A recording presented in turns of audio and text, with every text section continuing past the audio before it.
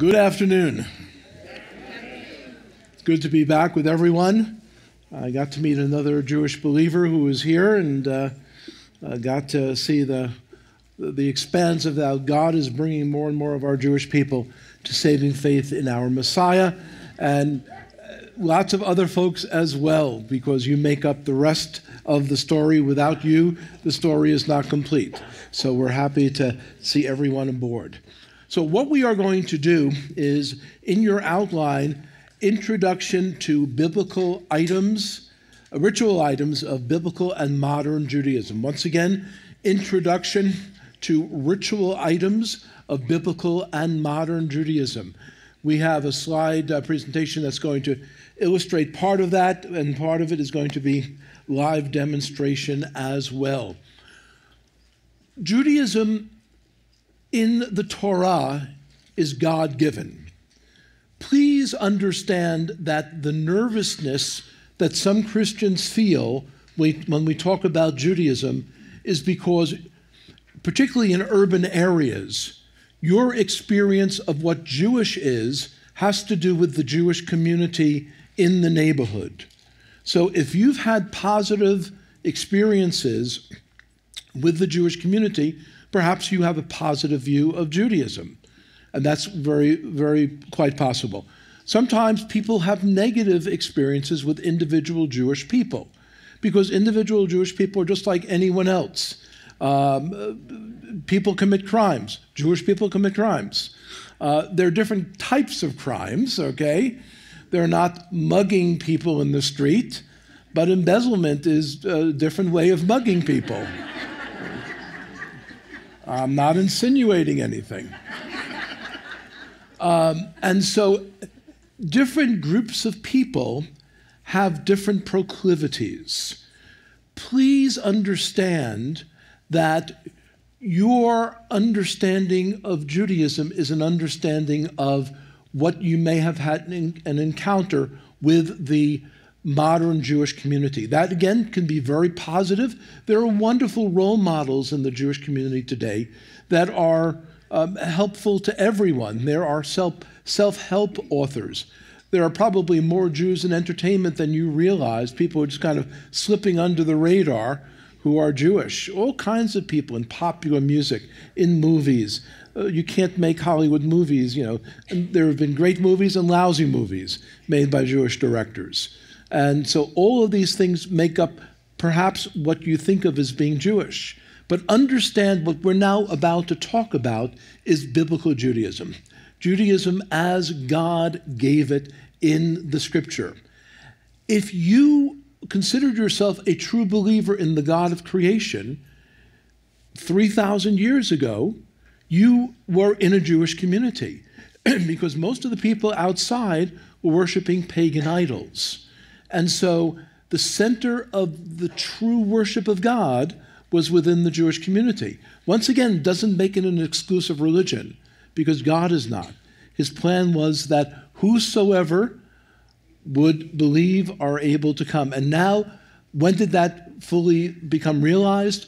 When Messiah Jesus made the way, and everyone was invited to the table by faith. And so I'm glad you're all here. It's good for us, though, to recognize the type of Jewishness that God gave to Israel. So first in your notes, and hopefully first in our presentation, our PowerPoint, I'll occasionally call it an overhead. That's exposing my age. Because when I first started teaching in the early 90s, that's what we used. We used old acetate overheads. And so here, you have illustrated, because I brought some items with me, but they wouldn't be cool to bring an actual Torah scroll on the plane with me. I have access to one, but this will need to do. And then I have other items that will live be demonstrated. God gave to Moshe Rabbeinu, to Moses, our teacher, as we call him in Hebrew, the books of the law. Now, of course, you can argue, well, look at the last chapter of Deuteronomy. Moses died and is buried. Well, that was added by Joshua. That was common rabbinic tradition that Joshua added the final and last chapter of Deuteronomy, which talks about the death and burial of Moses at Mount Nebo before the people went into the land. The writing that God gave to Moses is inspired. Sometimes when I go to new places, people quiz me. They want to make sure I'm orthodox enough in doctrine. And one gentleman who was here quizzed me, and he says, is the account of creation, is it literal? Or should creation account be taken as myth? No, I said it's literal, 6 24-hour days. So I passed that test. And so in the same way, the Torah is the Word of God. God impressed upon Moses how it would be written, but most importantly, God has superintended, he has overseen the results of it, so that what we hold in our hands as translations is the Word of God. Are all translations perfect or the same? No, they aren't. Even in English, there are translations that vary in quality. I'm sure a pastor could tell you, Pastor Marty could have you understand the difference between word-for-word literal translations, like the New American Standard, very extremely accurate, New English Bible, very accurate, versus thought-for-thought translations. That's more like the NIV or the New Living Translation. There's a place for both, but ultimately you want to have access to the accuracy, and you do need a word-for-word translation. So the New American Standard is excellent for that. The New English Bible, there's a brand new Bible that just came out a few months ago called the Legacy Standard Bible by the profs at Master's Seminary. I was speaking to someone here from what's the name of the seminary? Master's Seminary in California, John MacArthur. He has some professors on the staff there, very adept in the Hebrew and Greek. They tapped into other professors, and the Legacy Standard Bible is probably going to be the most accurate English translation available now. It will shock you, by the way, I'm serious about that, because it actually uses the Hebrew names of God. It says Yahweh, and it says Yeshua. And this is from Master's Seminary, so it's not some Hebrew roots movement trying to foist something on you. But I recommend you have that translation. You have a New American Standard. You have a New Living Translation. Of all of the paraphrases, by the way, the New Living not the Living Bible, I do not recommend that, but the New Living Translation is a thought-for-thought paraphrase. There's a place for that. It's helpful to get an overview. However, what we're talking about here is the literal words of the Torah. And so we say here that the Torah scroll is the central ritual item of Judaism. And I now recognize I can't even see that screen without my driving glasses. Another evidence of my generation. And so this Torah scroll is a scroll written on animal parchment. A parchment is a term that is used sloppily, but strictly speaking, it refers to animal skins that are stretched, that are cut, stretched again, bleached, sanded, and thus form a material for writing. And so now that I can read it, the Torah scroll is the central ritual item of Judaism. It contains the 5 books of Moses, handwritten in Hebrew by quill pen on thin parchment sheets, hand sewn together. So if you're using like sheepskins, the sheepskins might be maybe 30 inches by 24 inches. Once you square it out as a rectangular and you cut off the parts that just go off the legs and area, and so you have a rectangle approximately 30 by 24. You sew that together, edge to edge, so that the scroll is approximately 24 inches high, approximately 88 skins need to be sewn together at the bare minimum. Some Torah scrolls have over 120, depending on the style of the writing. Every single jot and tittle in the Torah scroll is accounted for. That's why Jesus says, not one jot or tittle will pass away. The jot and tittle, I don't have an illustration here of it, but the jot is a bad English translation for the Hebrew letter Yud. The Yud is the smallest letter. It's a half letter at the top of and it's a consonant. It's the letter Yud. Yahweh starts with Yud. Yud, He, Vav, He. Yehovah, Yehuda, all start with the letter Yud. It's the smallest letter in the alphabet. Looks like a tiny little L. Jot and tittle. What's a tittle? Tittle is a little extension of a letter that differentiates, for instance, excuse the Hebrew, a bait from a chaf. So you can have a bait, which is a B sound, because it has a tittle. If it doesn't have the tittle, it's a chaf, and it makes a chus sound. So Hebrew is very precise. In the Hebrew scroll, the letters handwritten in Hebrew by quill pen on thin parchment sheets. This is done by a trained rabbinic scribe, a sofer. That's the title of the office. The person who does it is called a sofer. No, he doesn't have to be a rabbi, but rather he is a scribe. He is a sofer, he is a scribe. And trained scribes have, through thousands of years, been the men who would write the Torah scroll. In theory, in order to write a Torah scroll, you have to have another kosher Torah scroll, or what is called, excuse again the vocabulary, a tikkun. Tikkun is a large folio-sized book about this high that has the entire text of Torah, but also in one column it has no vowel points, the way that it's originally written in the Torah, and another with the vowel points. So, in other words, the Torah scrolls form the central item of Judaism. Whenever there is a fire at a Jewish synagogue, the screams and cries would go out in medieval ages, save the Torah scrolls, save the Torah scrolls.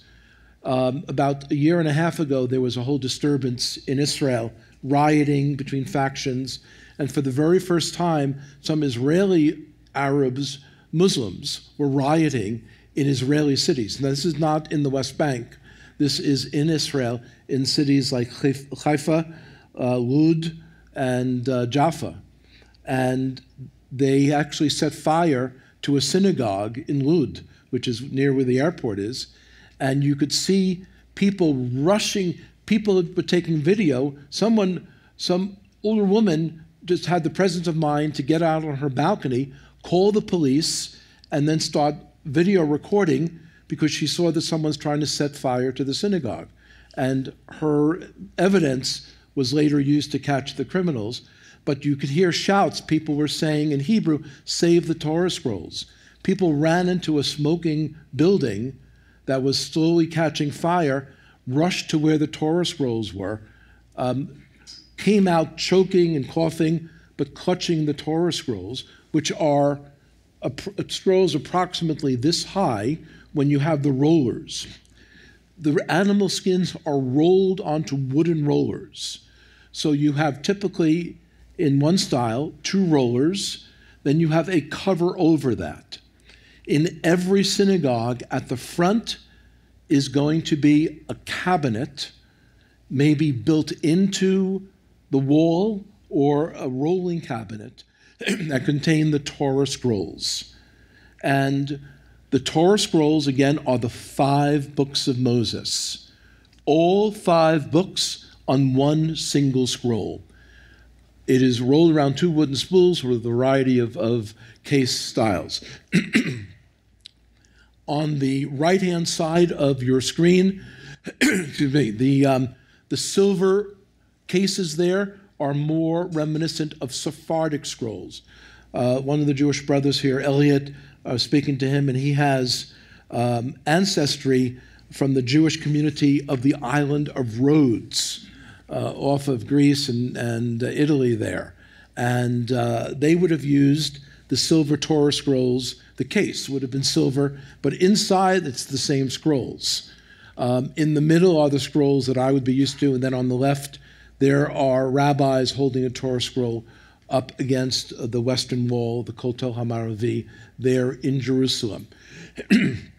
The Torah was the central item around which the first century church understood Scripture. It was their daily reading. In the synagogue today, in a traditional synagogue, either Orthodox or conservative, there is a yearly liturgical cycle of readings from the Torah scroll. Within a year, they will read and chant through the entire Torah scroll. And so when you hear of someone having a bar mitzvah or a bat mitzvah, what that means is instead of the professional cantor, the singer, chanting the Torah portion of the week, it's the young person, the 13-year-old boy or girl, who is tasked with reciting the portion in Hebrew that week. In reality, they very rarely sing the entire portion. They sing something that's called the maftir portion, which is the shortest portion of it, only 4 verses. But then they also have to chant, and this is all something my son did. If you look later on, I was about to say later on, I'll tell you about our prayer cards that has a picture of our son in front of a Torah ark. That's the ark of the congregation that I led as Messianic rabbi for 17 years. And our son, in his Messianic bar mitzvah, our son's Messianic bar mitzvah, had to be able to read Hebrew. So he happened to have a mom and dad who was able to teach him Hebrew. But we taught many of the other kids. We had around 18 Jewish kids, all believers, over those 17 years that came up through our bar and bat mitzvah program, boys and girls, some of them the children of one parent who was not yet a believer, but participated and was agreeable to them having the bar bat mitzvah in our service. And we taught these kids how to read Hebrew. Hebrew is not a difficult language to learn how to read. Learning how to interpret it is another matter. Mechanically, you can read it. There's only 22 letters. It's not really difficult, especially when you start at 9 years old, which is what we did typically. But the Torah scroll contains, and there's my son. Thank you for reminding me I have that picture. 2007. The hair was darker and thicker. And there's our son, Jacob, reading from our congregational Torah scroll. Yes, he was actually reading the Hebrew text. And so it's a staged picture, but that's what he was able to do. And so there to the right, you see another instance of Torah scrolls in a different place. So the Torah scroll, or Sefer Torah, meaning literally a Torah scroll, forms one of the most important items in the synagogue. It's a prized item. And it is the Word of God. It is, as Paul said about the Torah, the law is good, holy, and just. But it wasn't meant as law code for New Testament believers. The danger is of the Hebrew roots movement is people become enamored of objects. It's easy for us as human beings to be impressed by the show.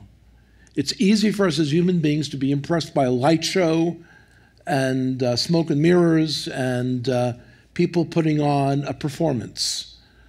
And so there are people who are going to gravitate to churches that do that. I'm not saying that you shouldn't. It's one way of doing things. But there's a danger in that we make that the goal, that we seek that out and we gravitate to that instead of the pure teaching of the Word of God. People who gravitate toward objects have no anchor when tough times come. They go on to where's the next bigger show. And that sort of mindset doesn't evade you here in Las Vegas. People recognize the human condition, and they play to the human condition. They exploit our frailty and they exploit our sin nature. And that's on view around the world, not just here, it's everywhere. So the Torah is important, but the Torah is not an object of veneration, even though it seems as though in the Jewish community they do. It's very carefully copied, and every letter has to be precise. It's very valuable. It takes a man 9 months to write a Torah scroll, and today, if you would commission a new Torah scroll to be written, you need to be willing to have about $40,000. This is why synagogues commission them.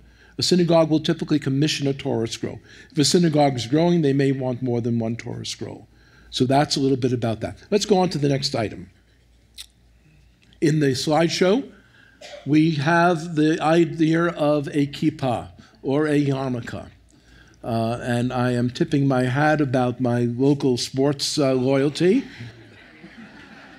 If you share that loyalty, protect me as I walk out the door. Okay. This is what we used to call when we were kids, Elliot, Helene, and myself, we used to call this a yarmulke.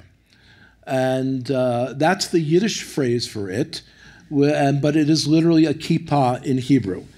For 17 years, as I led our Messianic congregation, this is how each Saturday morning I would open the scripture and do the liturgy and go through all of the things that we did on our Messianic congregation. Where do you find this in the Bible? Trick question. You don't. It ain't there. It's not, and here's, just to get around you Bible scholars, it's not even in 1 Corinthians. Oh, I knew some of you were thinking that. I knew where you were going.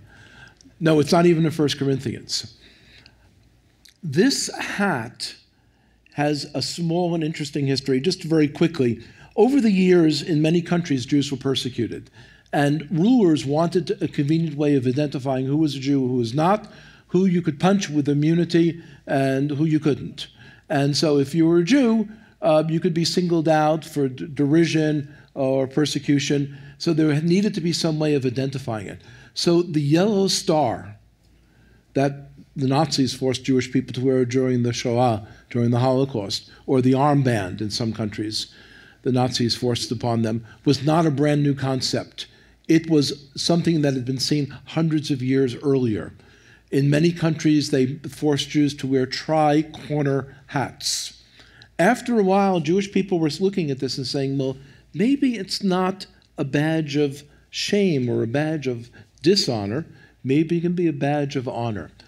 What oftentimes the rabbis have done through the years is taken something that has come about by necessity and added a new explanation to it. They've added a new way to explain it. And so if you would ask a typical Orthodox rabbi today, moderate orthodoxy, and you would say, why do you wear a kippah? Why do you wear it at all times? Even when you're going shopping, you're going this way, you're going that way. Why do you wear this? The typical response is this. It's a sign that I respect God.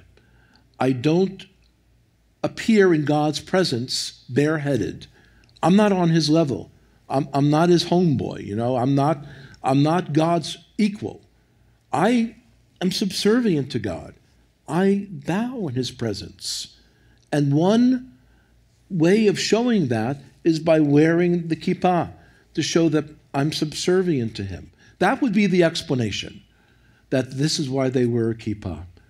And again, you can oftentimes, in lots of Jewish questions where there's a question to be settled, you'll find dozens of Jewish commentators writing out answers to that question.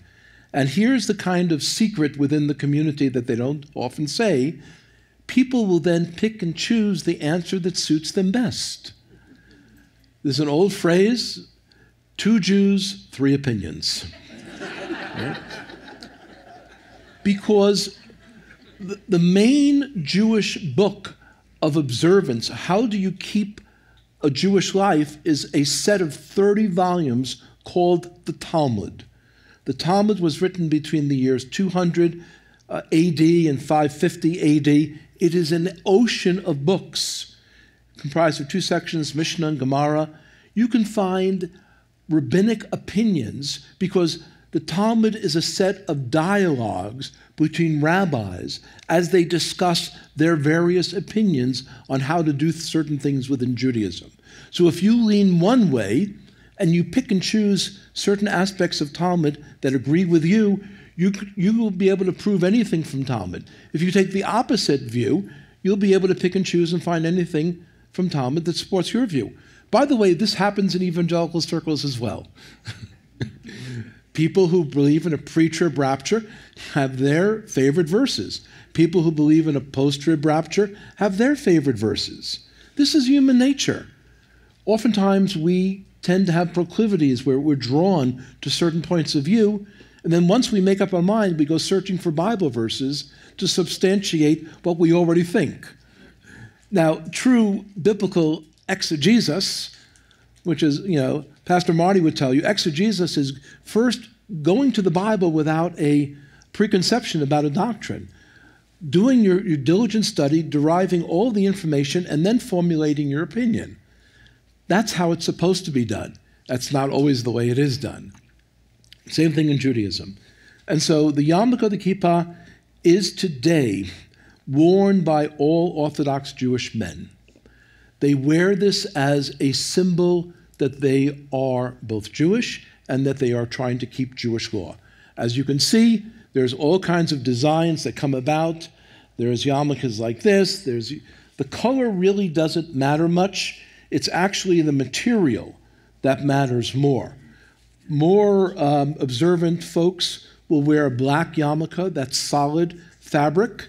The knit kippah folks, this is knit, are kind of a subset of the Orthodox. They're a little less formal, and you'll see them a lot in Israel, especially among the settlers. They'll often be the knit kippah faction of things, but big black yarmulkes often mean the person is truly Orthodox. You see all kinds of designs. A number of years ago, my son wanted a teenage mutant ninja turtle yarmulke because they have this fabric paint. They paint them on, and they sell them at crazy prices in the Jewish gift stores, of which there are a few in North Jersey, and my son knew where they all were. But you see, there's a display in Israel.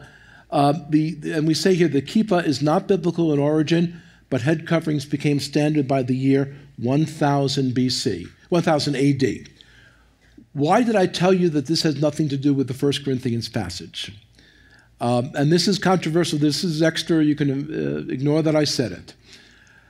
This is not what's being referred to in 1 Corinthians, where it says that, do you not know that it is a shame for a man to pray with his head covered? That's a valid thing. But if you actually do a deep dive into the Greek, the head covering that a man should be ashamed of is a gender-bending, gender-hiding sort of disguise. That's the head covering, I believe, based on my quizzing my friends who teach Greek in Bible colleges. That is the head covering referred to. Why is that my understanding? Because look at the context. The entire context of that Corinthians passage has to do with gender roles in the congregation. The fact that God places upon men the responsibility of qualified men, biblically qualified, spiritually led men, to take up the responsibility of being the spiritual elders in a congregation. So that would be not only your pastoral staff, but the other men here who serve as elders. The entire passage that prohibits the wearing of a gender-bending head covering for men has to do with proper gender roles. A man should be carrying out his roles as God has assigned those roles, and a woman the same way.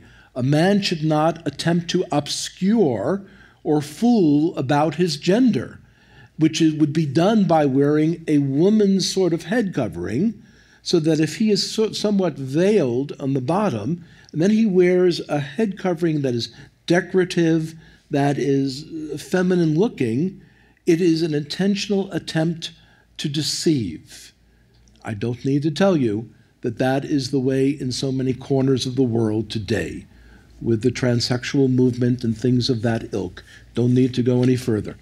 But that, I believe, is what's being referred to, not simple head covering.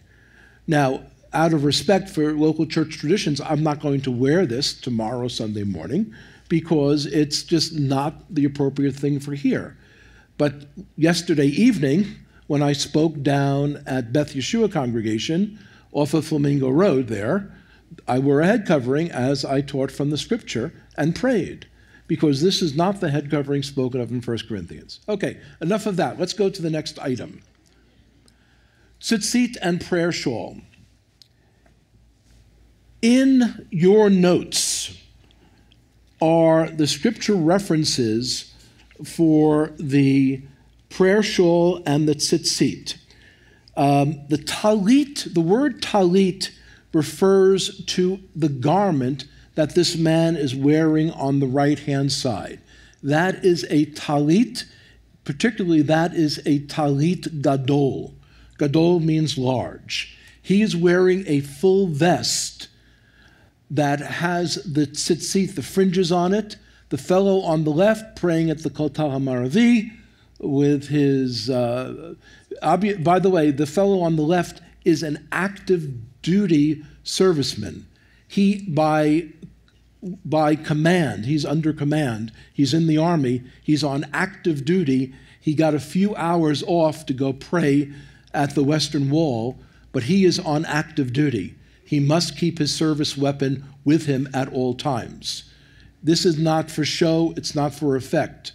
This is because terrorism in the land of Israel can be real, but that should not dissuade you from going on the trip.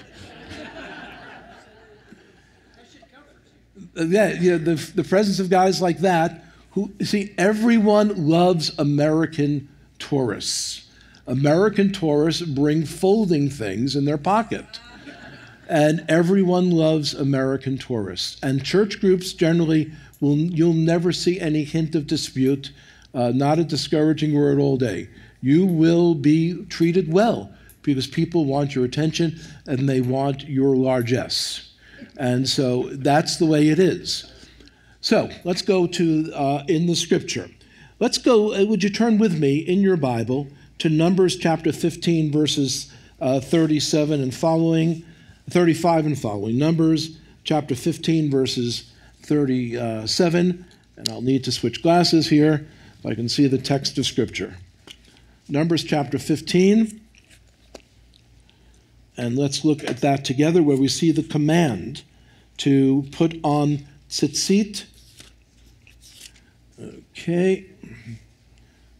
And we're looking at Numbers chapter 15. And in that chapter, understand that this is given in the context of the theocracy.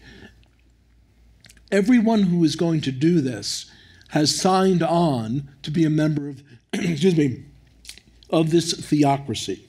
So Numbers chapter 15, verse 37.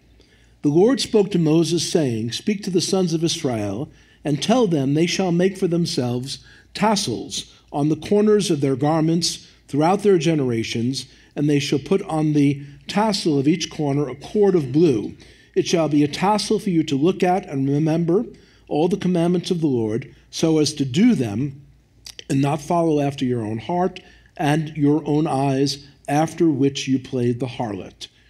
So the presence of this garment, on each of the corners of your garment, you are to place a fringe on the corner of the garment. And this fellow is doing that. This fellow is wearing a garment that has on each of the corners a tassel, a fringe. The fellow on the left-hand side is also wearing a similar sort of garment, but his is a shawl. The shawl is worn when you're going to go to a specific item of prayer, a specific time of prayer. So here's an alert to our tech staff. We're going to be shifting camera position a little bit and stand up and demonstrate this. This is, as you see in the picture there, the Tallit Katan.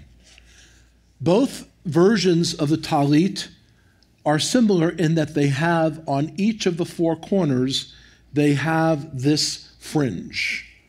So each of the four corners will have this fringe, and this is the reason for this garment. These four fringes, one on each of the four corners, are the only reason why this garment is worn. It is to obey this command there in Numbers chapter 15.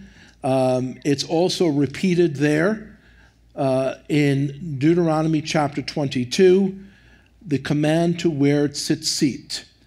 And the tzitzit is a word that refers to this series of knots and windings that form the fringes. The rabbis will tell you that if you count up all of the little loops, because all of these are little loops and then knots and loops and knots, supposedly if you count all of these up, they form a total of 613 when you total all four corners. 613 loops on all four totaled. And the 613 are to remind you of the 613 commandments that are found in Torah, so that when you wear this, you're reminded of your obligation. So typically what happens is on a Shabbat morning, you will see in certain neighborhoods Orthodox Jewish men walking to synagogue with this bag underneath their arm, this Tallit bag under their arm, and they're walking to shul, walking to synagogue, oftentimes with their sons. Interesting question, why are the women not there? Just to a long story short to explain it, in Orthodox traditional Judaism, women are bound by the negative commandments. Thou shalt not. They've got to obey all the thou shalt nots. Thou shalt not kill. Thou shalt not do this. Don't do that. But the positive commandments, you shall wear tzitzit on the corners of your garment, that's not their responsibility. They don't have to do that. They don't have to attend prayer services 3 times a day like Orthodox Jewish men are supposed to do.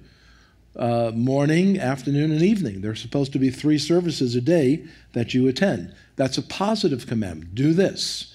They're not responsible. Now, oftentimes they will do those anyway. They will go to synagogue with their entire family, and they're there. But very often, they see their primary ministry as maintaining a kosher Jewish home, which is not as easy as it sounds, because there are all kinds of rules and regulations about foods that can be mixed, foods that can't be mixed, meat and dairy, separation, all sorts of things. It's really a mind-boggling list of things that goes on. But this fellow on the left is wearing a talit katan, a small talit. So it's not a vest, but rather it is a shawl. What this does, though, is if you're going into a prayer service, this will allow you to say certain prayers which must be said with the prayer shawl onward. So they will first, here is the neckband. The neckband has a gold sort of thread, and so they will first read the Hebrew prayer from the neckband. So this says in Hebrew, from right to left, Baruch atah Adonai, Eloheinu melech haolam, asher kedushanu b'mitzvotav, vitzivanu lehit atef bat tzitzit. The translation is, Baruch atah Adonai is blessed are you, O Lord, Eloheinu, who is our God, melech haolam, who is King of the universe, asher kedushanu b'mitzvotav, he has sanctified us with his commandments, and then commanded us to put on the tzitzit. That's the word for tzitzit there. And having said that, you then take the talit, and all different sorts of ways to do this, but you put it around your shoulders, and you are now ready to pick up a siddur, a Jewish prayer book, and pray. In a traditional synagogue, if you walk into either a conservative, which is actually the middle group, it's not the Orthodox group, it's a conservative synagogue or an Orthodox synagogue. Basically, we're going to talk about this in the next session, you have here on your left, you have liberal Reform Judaism. All the way in the right, you have Orthodox, Rabbinic Judaism. Here in the middle, you have conservative Judaism. So whether you're conservative or Orthodox, on a Saturday morning, if you walk in, you're going to see at least 10 Jewish men or boys, and they will all be wearing Tallitot, like this one, and in their hands will be prayer books, because the traditional service is a service of reciting psalms, reciting prayers, and if you would read the English translations of many of these prayers, you would say, oh, that's wonderful. Now, some of them you would recognize as being taken directly from the Psalms. Some of them are literally Psalms. You're reciting Psalms. The Jewish community was very big on scripture memorization, particularly in the book of Psalms. Understand that a Torah scroll was an expensive item. If you were a poor family, you didn't have your own Bible in the house. There might have been a couple of community Torah scrolls. Some people who were like middle class were able to afford single books of the Bible. And the most popular typically were the Book of Ruth, Book of Esther, similar sorts of scrolls called the Megillot. People would have those single scrolls. That's all they could afford. Sometimes they would have some of the sections of Psalms written down, and they would memorize them as well. And so if you would read from that Siddur, most of which you would agree with most of what is written there, you would eagerly say that this is true. This also expresses my heart of devotion to God, and you could agree with it. But the problem is, oftentimes, that's the only prayer and communication. It's all pre-written. It is all there as far as it's someone else's thoughts. It's not prayer from the heart. It's not spontaneous prayer. And so, but this is how they would pray. Now, here's an interesting turn of things. People talk about, in the ministry of Jesus, that, oftentimes Jesus in his public ministry disdained a lot of the things that the scribes and Pharisees were pushing, the things that they were into. So turn with me over to Matthew chapter 23. In Matthew chapter 23, Matthew 23, verse 5. Matthew 23, verse 5. Here is a juxtaposition of two different things that we see about the Tallit, the prayer shawl, in the ministry of Messiah Jesus. That is really an amazing sort of thing to see. And you know something? I'm going to ask you to backtrack with me. Would you go, please, to Matthew 9 first? Matthew 9. Matthew 9, verse 20. Matthew chapter 9, verse 20 is where we need to go first. In Matthew 9 to verse 20, here's the famous story of a woman who had been suffering from a medical condition for many years. And this condition actually rendered her ritually unclean. She really was not supposed to go out in mixed society. She was supposed to keep to the edges of the town so that no one would go near her. She was ritually unclean. And she was not welcome in polite society. She couldn't attend gatherings. She had this medical hemorrhaging condition for 12 years, verse 20 says. A woman who had been suffering from hemorrhage for 12 years came up behind him, and she touched the fringe of his cloak. For she was saying to herself, if I only touch his garment, I shall get well. But Jesus, turning and seeing her, said, daughter, take courage, your faith has made you well. What's that all about? This is a woman who was spurned by society, a woman who was not welcomed by society. And here's this famous rabbi, up-and-coming rabbi. Everyone was talking about him. He's coming through town. He's going to give a drash. He's going to give a speech. He's going to give a Torah teaching. Everyone wants to go see him. He's probably going to walk along this path. This woman positions herself anticipating that was the path he's going to walk by. And his entourage, the disciples are there. This may be a group of 20, 30 people. People saying, there he is, there he is. He's going to go to that building. And this woman had the chutzpah, as we say in Hebrew. And she reached out and she touched the hem of his garment. What did she touch? He was wearing a garment like the one on the right that had fringes. Why? Because the Torah commands it. Jesus was a Torah-keeping Jew of his day. Why? As the scripture says, he was born under the law to free those who are under the law. He voluntarily subjected himself to all of the prescriptions of the law. He did not exempt himself from anything which he himself commanded. He is the author of our faith. He is the author of Scripture as well. He commanded those things. And so when he comes to earth, he takes upon himself all of those responsibilities. He could have come to earth as any race in theory. People talk about it. Of course, they don't realize that Scripture says that he's going to come as a Jew. But by coming as a Jew, he voluntarily places himself under all of the Mosaic law rules and regulations, one of which was if you're wearing a garment that has four corners, you're going to have fringes on it.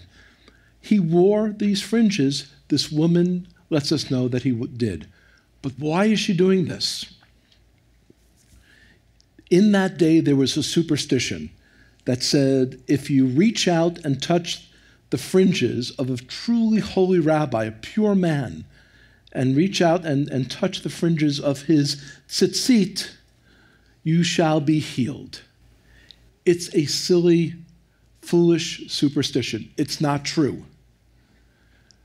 She heard it and she said, well, maybe it is true. All these highfalutin people, all these holy guys are saying that this is true. Maybe it is. So she went about doing that. But what was important? She was thinking, this is the holy man of God. This is a man who is pure. This is a man who is sinless. So it wasn't the silly act. It was her thought that preceded the act, where she had come to place her faith in this person. So much so, what was the proof of that? That she knew that as soon as she reached out to touch the hem of his garment, sticks might have come on her. People might have taken sticks and beat her away and say, you know you're not supposed to touch him. How dare you be in this religious company? So Jesus knew that. What's the first word out of Jesus' mouth? He says, daughter,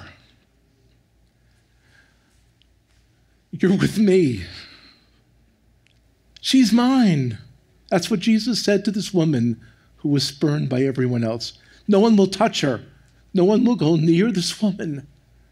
But Jesus says, daughter. In other words, he's saying to everyone around, my daughter, she's mine. You can't, she's a family member. Touch me? Sure, she's going to touch me. So he was wearing this garment. So that much is clear from the Matthew chapter 9 portion. So now turn to Matthew 23. We know he's wearing a garment like this. And in Matthew 23, we see the other side of this. Matthew 23, verse 1 and 2. Jesus spoke to the crowds and said, the scribes and the Pharisees have seated themselves in the chair of Moses. There's a lot of humor there. Not that they were placed in the chair of Moses. They've seated themselves in the chair of Moses. That's what they did. It was a self-appointment, okay? It was a self-appointment. They've seated themselves in the chair of Moses. And so this is almost jocular at this point. So he says of them, because there's a running dispute, he says of them, therefore, all that they tell you, do and observe, but do not do according to their deeds, for they say things and they do not do them. For they tie up heavy burdens and lay them upon men's shoulders, but they themselves are unwilling to move them with so much as a finger. They do all of their deeds to be noticed by men. How? They do all of their deeds to be noticed by men, for they broaden their phylacteries, and they lengthen the tassels of their garments. They lengthen the tassels of their garments. In other words, if you were wearing that vest on the right-hand side, all you would need to do in order to fulfill the command was to have a fringe that was maybe 2 inches long. That would fulfill the commandment. That's all you needed. And in the earliest years, that's what people did. But what the Pharisees did, they wanted to show off their religious garments. They wanted to impress everyone with their religiosity. So instead of having a 2-inch tzitzit, they go and have a long fringe like this. So when these guys are walking down the street, they're sashaying down the street like this, and everyone sees them coming because the fringes are flopping in the wind, and it's a very dramatic show. And so what did Messiah Yeshua say about this? They do all of their deeds to be noticed by men, for they lengthen the tassels of their garments. Literally, it's these 4 fringes. It's not just the hem. Some of your translations say she reached out to touch the hem of his garment. The word there is not hem. It's a separate Greek word for hem. It says literally the fringe. It says the tassel of the garment, because Jesus was wearing, in accordance with Mosaic law, this sort of tassel. And so that's one of the things he said that the Pharisees were doing. The other thing he said is that they broaden the straps of their phylacteries. This is one of those verses in the New Testament that people kind of skip over. What do you mean they broaden the straps of their phylacteries? What are phylacteries even? Okay. So let me first make sure I'm still able to talk. Phylacteries are small leather boxes that are commanded in the scripture. You see in your notes there in Deuteronomy chapter 6, verse 8, Deuteronomy chapter 11, verse 18, Exodus 13, verse 9, Exodus 13, verse 16. Those are the passages that command the phylacteries. In Greek, the word is phylacteries. None of us Jewish kids ever use the term phylacteries. Helene, do you know what this is? Tefillin, exactly. She's exactly correct. These are tefillin. This is what they're called in the Jewish community. There are 2 portions of this. So would you look at those portions with me? Let's look at Deuteronomy chapter 6, verse 8, which is where they are commanded. Deuteronomy chapter 6, verse 8. And in that most famous of passages in the Jewish Bible, the most famous verse, by the way, is Deuteronomy 6, verse 4. Deuteronomy chapter 6, verse 4. The most famous verse in the Hebrew Bible, verse 4, in Hebrew sounds like this. It says, Shema Yisrael, Adonai Eloheinu Adonai Echad. Hear, O Israel, the Lord our God, the Lord is one. Then it goes on to say, and you shall love the Lord your God with your whole heart, with your mind, with all that is within you. These words which I am commanding you this day shall be upon your heart. Verse 6. You shall teach them diligently to your children. You shall talk of them when you walk by the way in your house, when you walk along, when you lie down, and when you rise up. Verse 8 is our center verse there. And you shall bind them, these words, you shall bind them as a sign upon your hand, and they shall be as frontlets or as a symbol upon your forehead. Verse 8, you shall bind them as a sign on your hand, and they shall be as frontlets or a symbol on your forehead. You shall write them upon the doorposts of your house and upon your gates. So, what they do is they will take tiny little scrolls, very, very small scrolls, and I've got this one open. This is a very thick piece of top leather, very thick cowhide, and it is stretched and it's formed, but it's very thick. It's several layers deep. And then here there is a hinge, and I can't open this all the way, but inside here, actually I can. Inside here, there is a further little box, and that box contains the tefillin. Inside this little portion right here, there is a small scroll that is rolled up, that's about 20 inches long by around 1.5 inches high. This is a kosher tefillin scroll. A scribe wrote this on a piece of animal skin. That's what that is. It's been very finely sanded. It's been sanitized. It's been cured, and it's rolled up. And then they take a quill pen with vegetable ink, homemade vegetable ink with roots and oils and charcoal all ground up, and they write out the words that we just read. They write out the words in Hebrew, "Hear, O Israel, the Lord is our God, the Lord is one," and you shall write these words on the doorposts of your house, upon your gates. All these things you shall do, and then you shall place them as a symbol on your arm and on your forehead. And so what they shall do is take the straps, and one of these is then placed on the forehead. Which one is it? Yep. This one is placed on the arm. They're slightly different. This one is placed on the arm, on the bare arm, and the leather strap would go through this. And these are old and kind of rickety, so it's kind of falling apart here. But the leather strap goes through that. Then this is then bound to the arm, and it's placed and fastened on the arm, in essence. And it is held there, and it is bound there. You use your right hand to fasten it, and you wrap the strap around your arm. And I'll just detach that for the moment. Several places where you're winding this over and over around your arm. And there are 4 or 5 windings, something like this. And then at the end, it's wrapped around the hand, but this goes around the arm. You can see that this is a very thin piece of suede. It's relatively narrow. If you would go into an Orthodox religious article store to buy one of these, you would not see a simple tefillin strap like this. What did Jesus say about the tefillin? He said of the Pharisees, "For they broaden the straps of their phylacteries."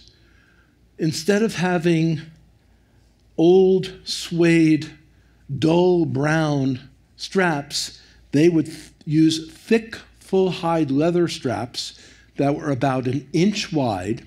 They would polish them with black, shiny, glossy polish to a high sheen. And they would wrap them around the arm, and then another one would go on the head.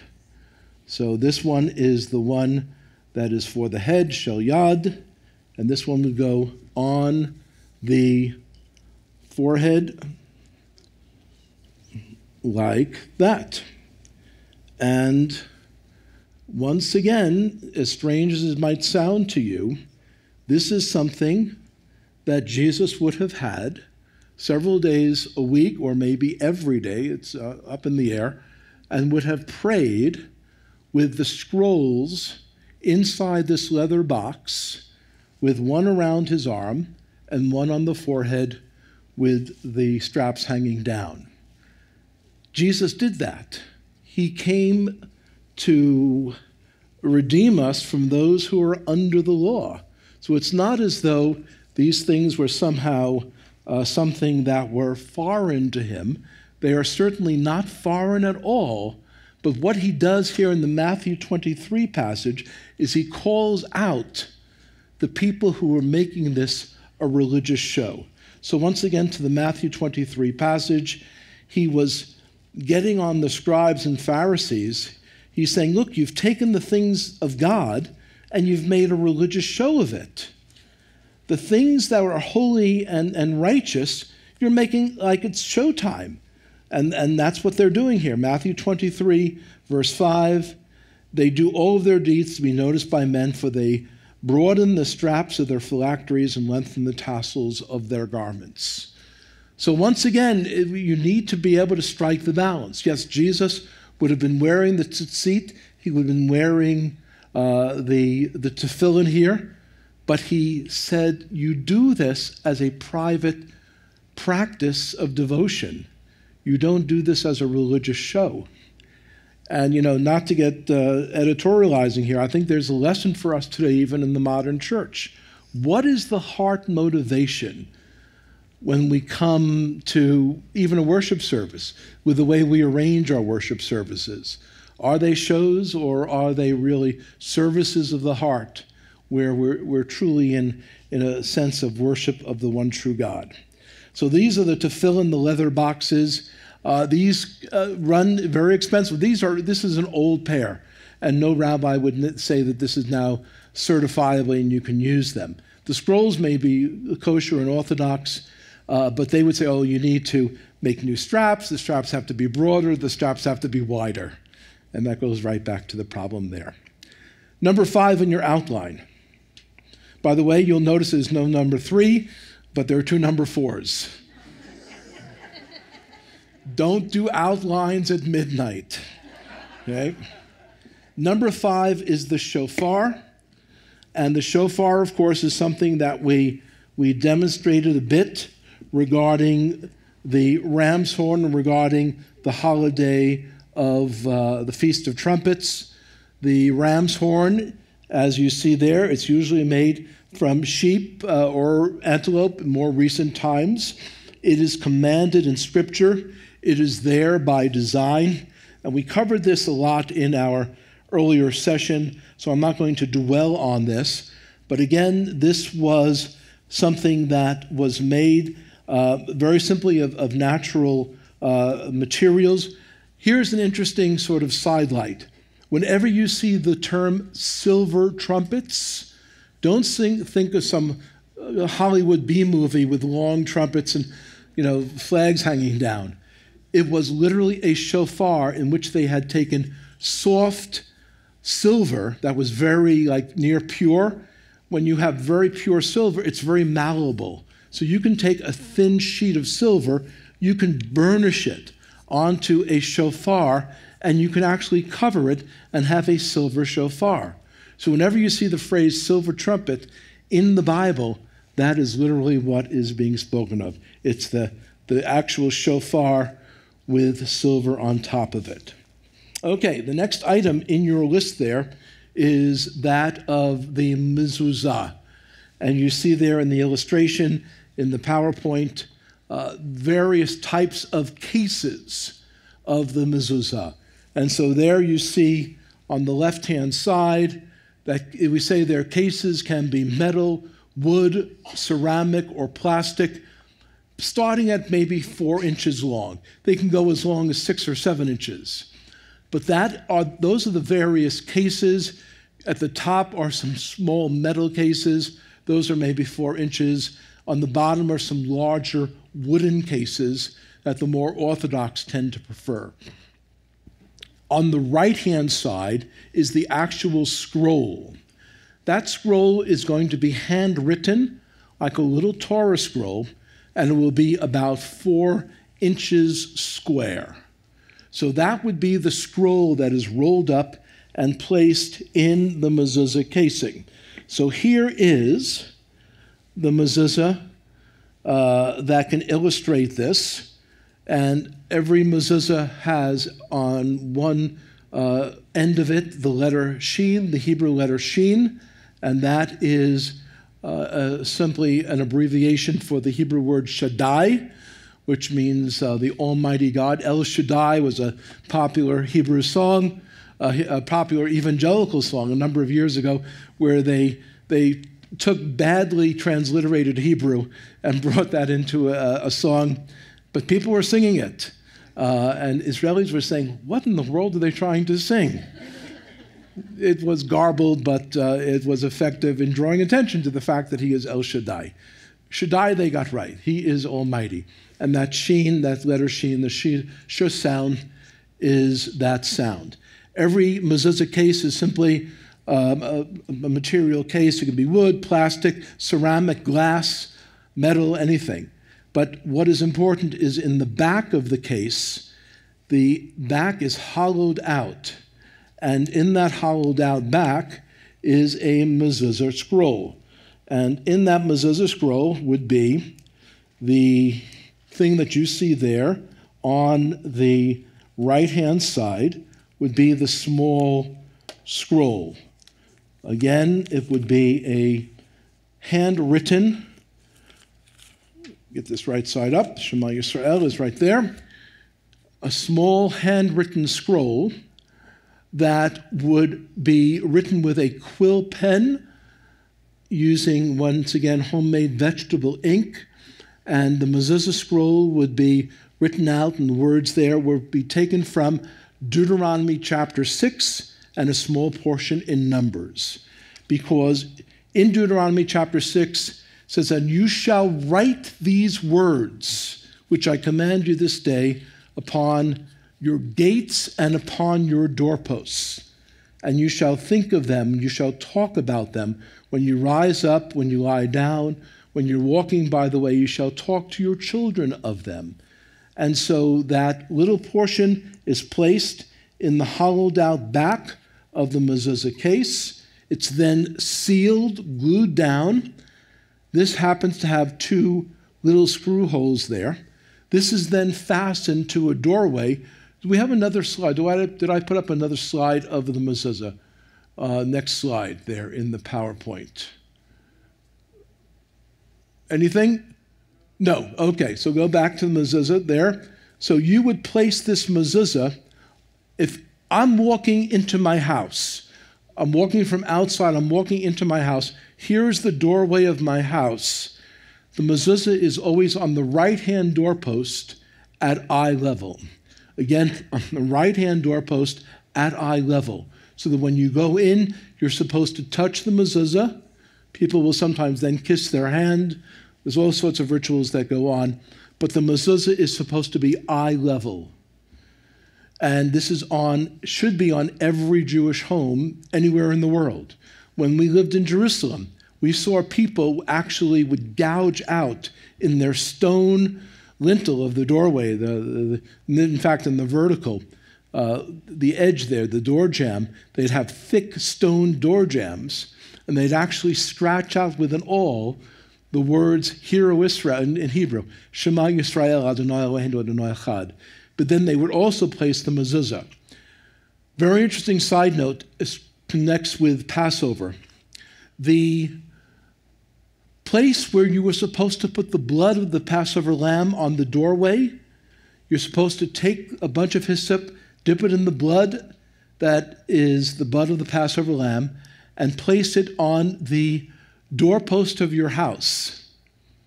In Hebrew, it's the word mezuzot. In other words, the part of the door frame that is at eye level is the mezuzot. But in this case, it's both. It's both sides. It's a feminine plural word. So you're supposed to place the blood on both sides.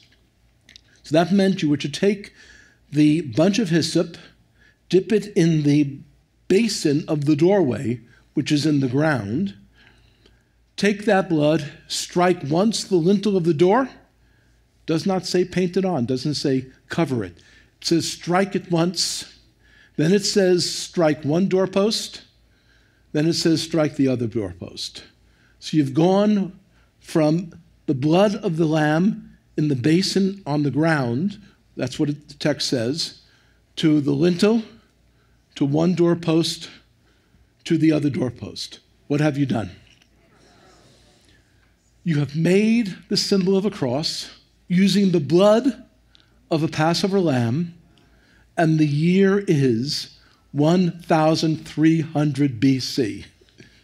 God is saying to my own Jewish people that if you want to be passed over in judgment, the one method is to put the blood of the Passover lamb on your doorway. And so finally, the last item before we close out this session is once again the matzah tash, but I kind of spilled the beans on that and spilled some matzah as well as we demonstrated the matzah tash, 3 matzahs, and we asked the rabbi, why are there 3 matzahs? Why is it that we take the middle sheet out, its body is broken, wrapped in a white cotton shroud, and buried until the 3rd cup? The rabbis say, we don't know, and neither do you. So don't give it any Christian spin. Well, that's what they say. But you have 3 matzahs. The middle one is taken out, wrapped in a white cotton shroud, buried until the 3rd. What we have here is God the Father, God the Son, God the Holy Spirit, because God the Son, the middle one, was taken out, left his place in heaven, came down to earth only to have his body broken, wrapped in a white cotton shroud, and buried until when? Till the 3rd day. And it's at the 3rd cup when the broken body comes up. Amazing things to see by just understanding these basics of the Jewish roots.